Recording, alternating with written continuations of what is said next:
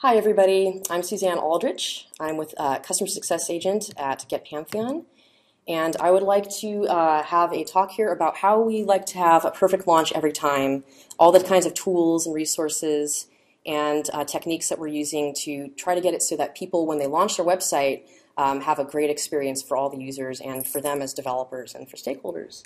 And so let's go ahead and define what is a perfect launch.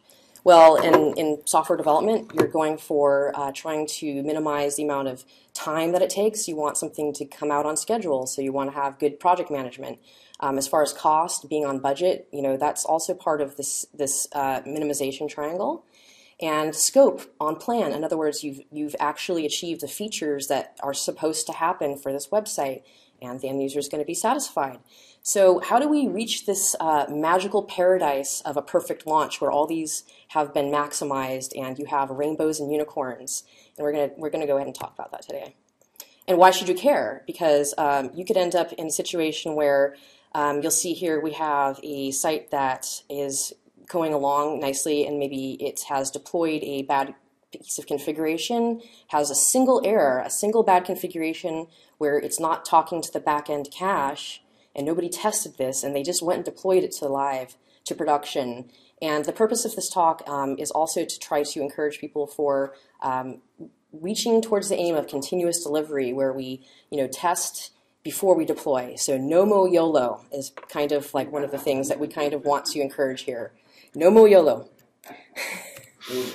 So a perfect launch recipe, we have onboarding, we have launch team, and we have a launch check to check for configuration, and we have a load test for performance tuning. And these three things together are essentially what it takes to enable a site to get to the point of launching, not having terrible errors that are causing performance problems, and able to see any kind of bad configuration before deploying it.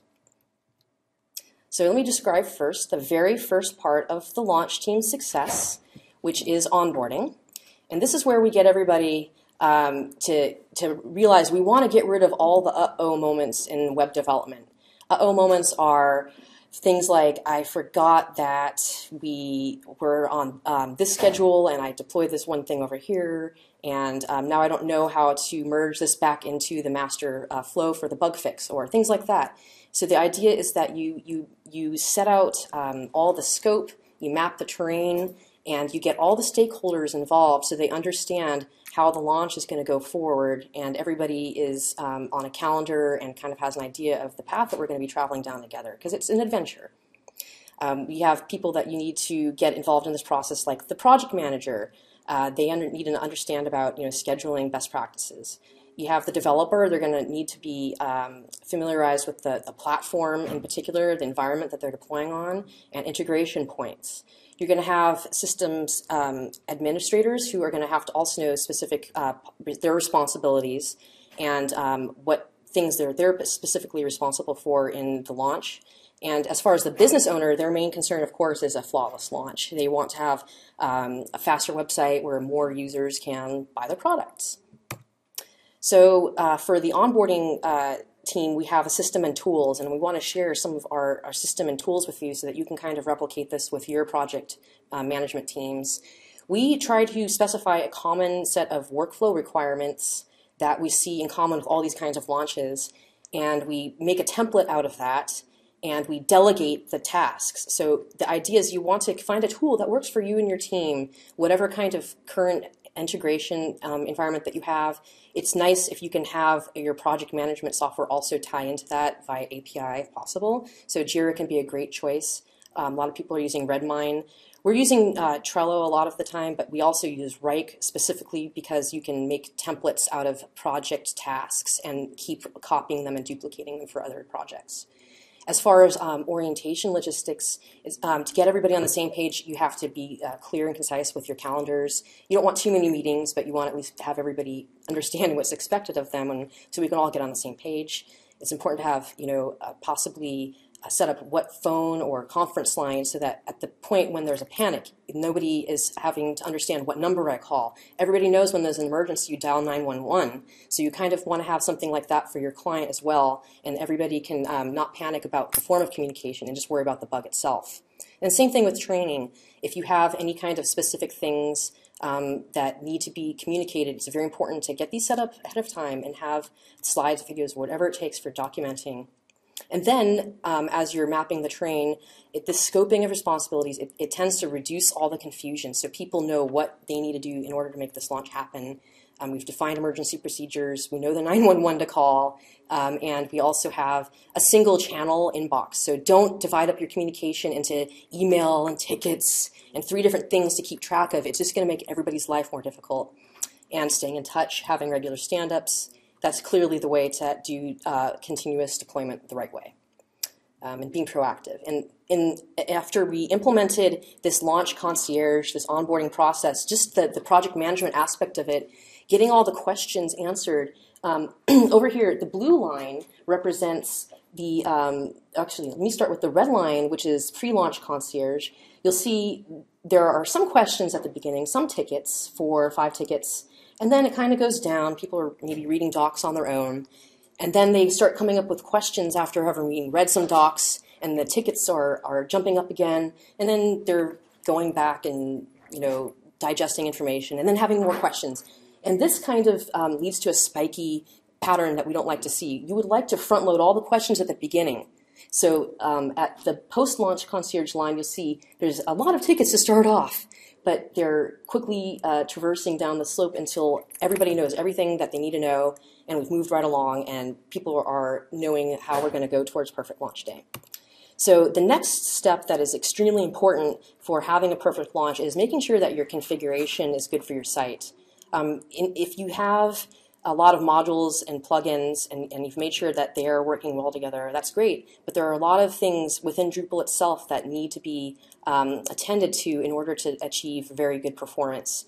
So we utilize an open source project called Site Audit, which does static analysis on a Drupal website for best practices. It gives you a very nice report with a date, and you can kind of keep track of where the site is as far as passing its checks.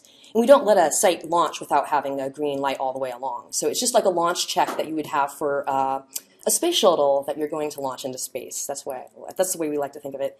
And this particular tool is also vendor agnostic, so you can use it whatever platform host you're using. This kind of audit, it's good. It's a static site analysis, so it's not touching any code. It's not doing anything inside your database except some queries. It's looking at what your caching settings, how big your code base is, your file size, database structure, what kinds of modules that you have installed, including alerting to if you have duplicate modules or missing modules where the table is still involved in the database but the code has been removed. It also helps you understand non-standard code structures, which is great for if you're trying to make all of your developers conform to best practices and knowing where they're installing their modules, etc. And some of the more important things are actually views caching, which we'll go into a little bit later, and as well as the status of your watchdog logs. If you've got a ton of errors going to your watchdog, you might want to know about this before you launch. So on Pantheon, we've installed this on the dashboard, so you can just click this tab called Status, and we're going to give you a rundown of kind of what some of these statuses are that you would see if you were to use our platform, but the same report is available, like you can get a nice HTML bootstrap version on your own sites locally or anywhere else. So Drupal caching settings are extremely important for the performance of a website. Anonymous caching is when a person visits the website and hasn't initiated a session, they haven't logged in, and typically a lot of websites have a lot of anonymous visitors. You want to enable anonymous caching so that the back end of your web application doesn't have to regenerate the same thing over and over again. The URL is basically the key for this, and basically on Pantheon, we've also tied this into Varnish. So if your Drupal page cache is on, the Varnish is caching it too. It's respecting the Drupal's headers. Minimum cache lifetime is another very important thing I want to cover. We've found in our experience, almost every site that we've ever seen should just have this set to none. There's almost no reason to have the minimum cache lifetime set, and this setting is being removed from Drupal 8. Expiration of cached pages, you need to set them to be 15 minutes or above. Usually dynamic sites need to have this adjusted. There's always going to be a balance between performance and the dynamic aspect of your site. So it's important that everybody knows and all the stakeholders are involved with these kinds of settings. It's good to understand the use case of your website. If you're a news organization and you're updating articles, editors might be irritated if they submit a node and the article has not reflected on the live site. So these are the kinds of things that need to be reviewed and adjusted. And also aggregation. It's so important to do that because browsers can't handle more than 20 JSS files, so you should be aggregating them. So with cron, it's very important for the operation of your site. If you don't have cron running, eventually you're going to have a bad day. I can guarantee it. Please make sure that your system cron is running. If you're not using a Drupal core cron, you can use Elijah cron, which gives you more granularity. In any case, these kinds of checks ensure that you're having vital system garbage collection and other kinds of batch processes run for your site. The database, it's very important to have the right kind of engine. So we don't recommend MyISM because it does entire table level locking, and you're not going to be able to write to that table while it's locked. Therefore, use InnoDB. For extensions, we do checks. If you have duplicates, if you've installed something but not, and then disabled it, that sort of thing, it's going to tell you also if you've got bad judgment and some other very poor ideas of modules on your website as well. So views, I want to touch on this a little bit because this is not very well understood, and everybody should start talking about this a little bit more. Drupal has a caching system in core, but it's the entire page that's getting cached. If you have views that are dynamic in your website, you're going to want to look at possibly caching the query because you're running the same query over and over again, typically. And in addition, the rendered results that are coming back from this query, you're also probably going to want to cache. And these settings are only accessible from the views interface.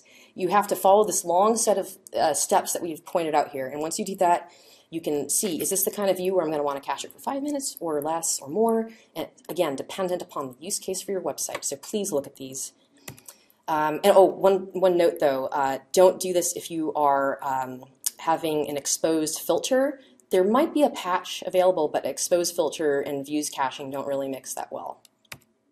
Watchdog, you should look at your watchdog. Watchdog is the canary in the coal mine. If you're getting a lot of error messages, it's time to look at your watchdog to tell you why your site is throwing errors. And I'll tell you why it's so important to catch errors for your website. So we have done things like tested websites that have good configuration against ones that have bad configuration. And the ones that we used Apache Bench, it's a dead simple tool to use. There's a lot of instructions on how to use it.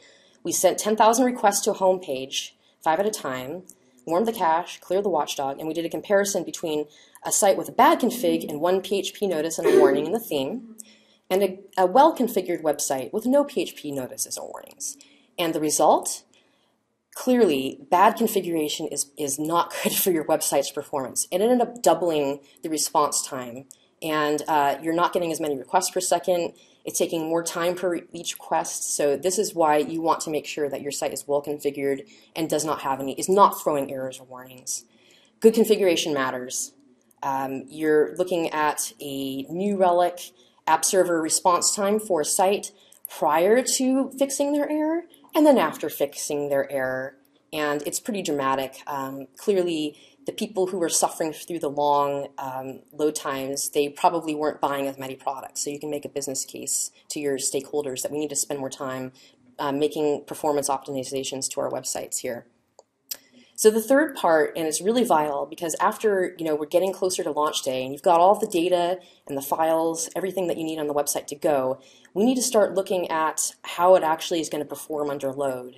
And load testing basically helps validate what kind of response times that you can expect under peak load. And there's a few kinds of load tests. You might want to look into it. Smoke tests are operations under normal load, so you run those you might do this part of your continuous integration. You might want to deploy a change, and you run it through your continuous integration and see what is the performance after deploying this, and that would be like a smoke test. If you're getting to the point where you're wanting to launch, you want to stress test, you want to push it beyond its limits to what you could expect past peak load. And a subtype of this is just for short bursts, which is a spike test. And capacity load tests are for helping planning for growth in the future. So people who should execute load tests are basically the developers. And I kind of want to hammer on this, that we really need to, as developers, involve stakeholders more into making the case for why it is that the performance optimization matters, because it actually has monetary influence on what the website can do for the business. As far as tools for load testing, I've mentioned Apache Bench. There's a lot of documentation about that. It's a very dead simple tool. People use Apache JMeter. My critique of Apache JMeter is it's a very high learning curve, which is pretty much why we use Load Impact and Load Storm. They're great programs. They let you model a trip through a website. So you say, this is the website I want to test, and then you click around through the website like you would want a user to, and that's your user scenario. And then you run your user scenario through various numbers of simulated browser users, and it tells you how the response times are. You should be load testing at the very beginning to establish a baseline. And then as you get through it, there are other kinds of tools that you're going to be wanting to use along the way. For example, Xdebug, WebGrind. Using the Drupal Develop project is also a great way to help figure out system problems within Drupal itself. And also just looking at syslog and watchdog. We offer New Relic for free for all of our people who have sites on Pantheon, so you can easily add New Relic to your site and have a daemon and then watch the performance metrics divided out per Drupal module, per view, and also per specific query, that sort of thing. It's very handy to have that visual reminder. And then as you're developing incrementally, pushing specific features, you should probably do another load test because you've changed the operation of the website. And you would want to perform load tests usually in the live environment. Of course, developers can do it locally, but it doesn't really mean much if you're not doing it on a live or test environment with parity with that environment. And keep in mind that there are resource limitations. If you're trying to run Apache Bench from your local laptop, you're going to run into the limitation of your local ISP's bandwidth. They're not going to let you throw that much bandwidth at your website.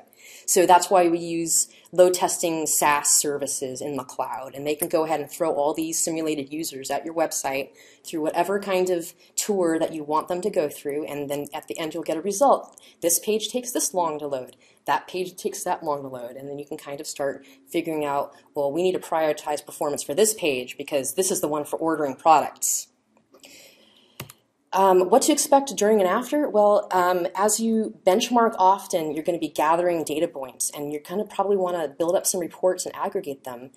It's important to be reasonable. If you've got a very complicated website, a complicated web application, expect the load time to be longer, and don't expect it to be able to accommodate as many users.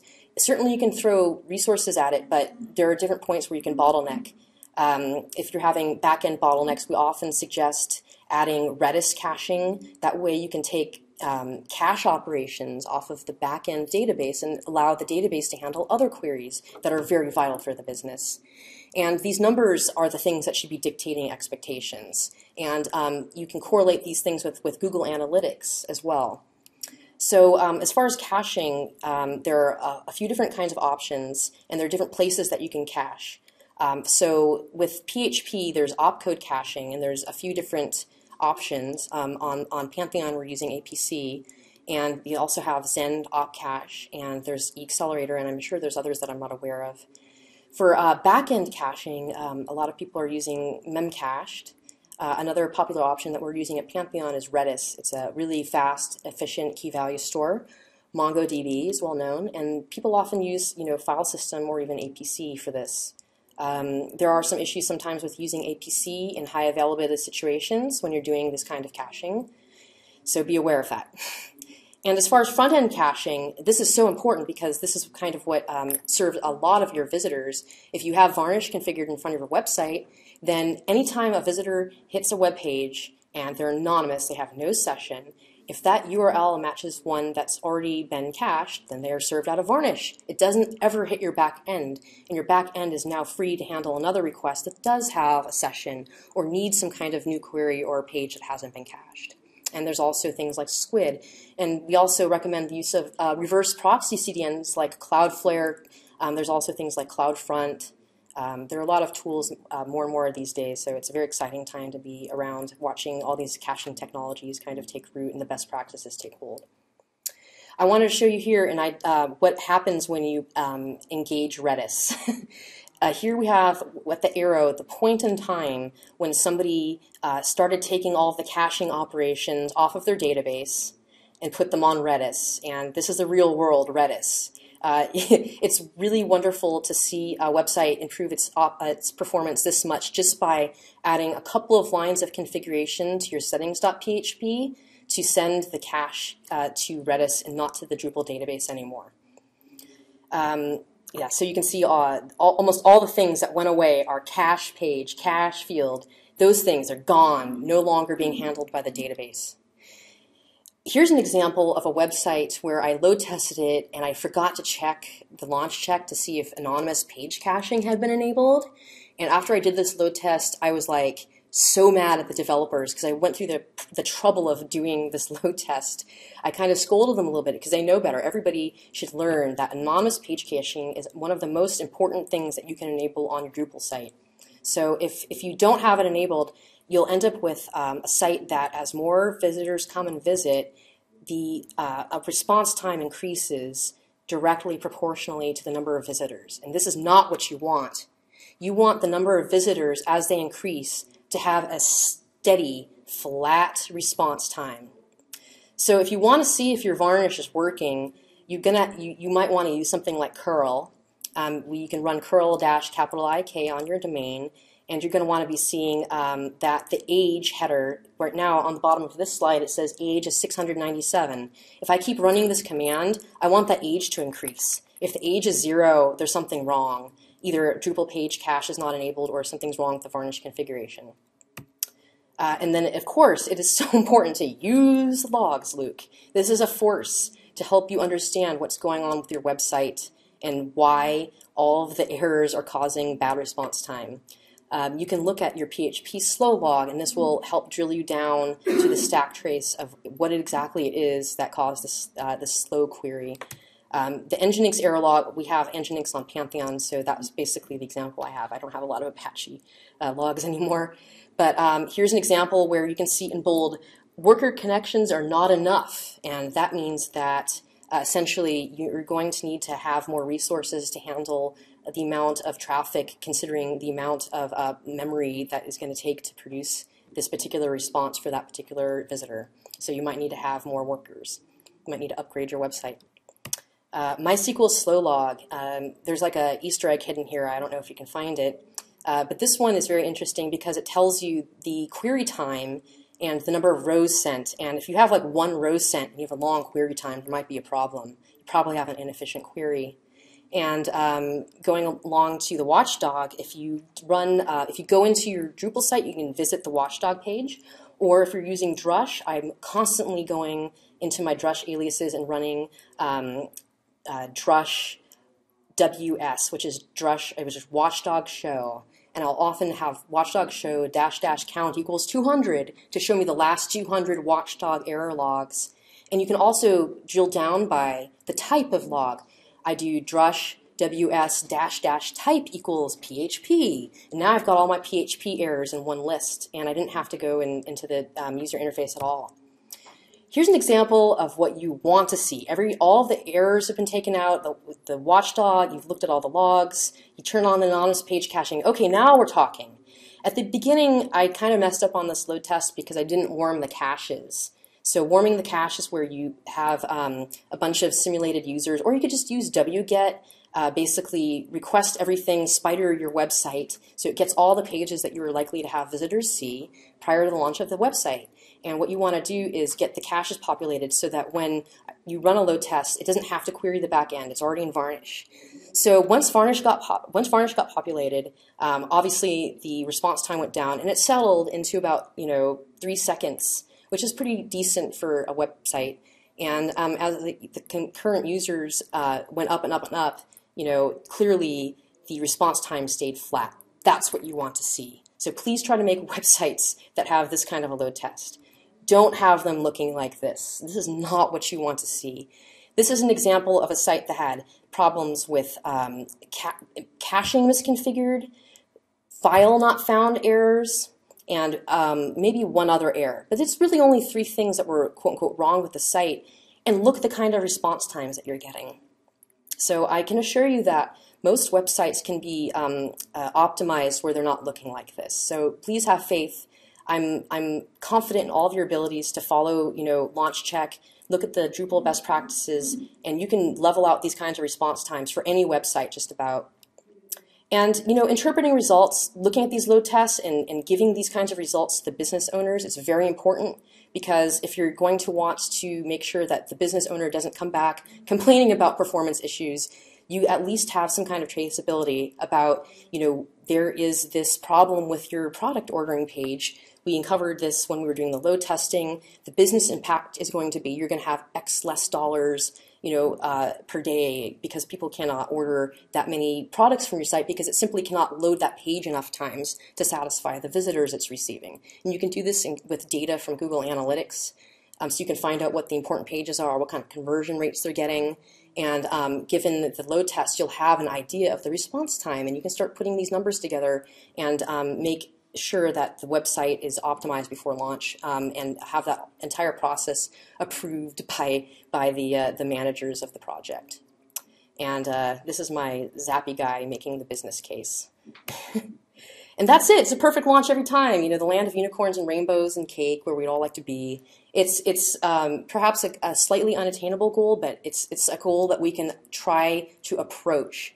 And so these are kind of some good steps that will help you and enable you to make that approach towards a good project that launches perfectly. And if you have any kinds of questions at all, please come up to me and we'll talk about them, or please feel free to, if you have a Pantheon site, you can open tickets and we can answer questions. We also have a Pantheon channel on Freenode, and that's about it.